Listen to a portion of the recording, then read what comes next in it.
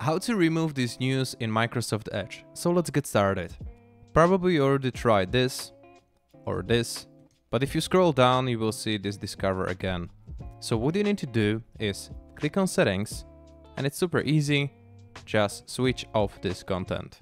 I know it sounds like straightforward, but I couldn't find it like maybe 15 minutes because I was looking in settings and there is nothing.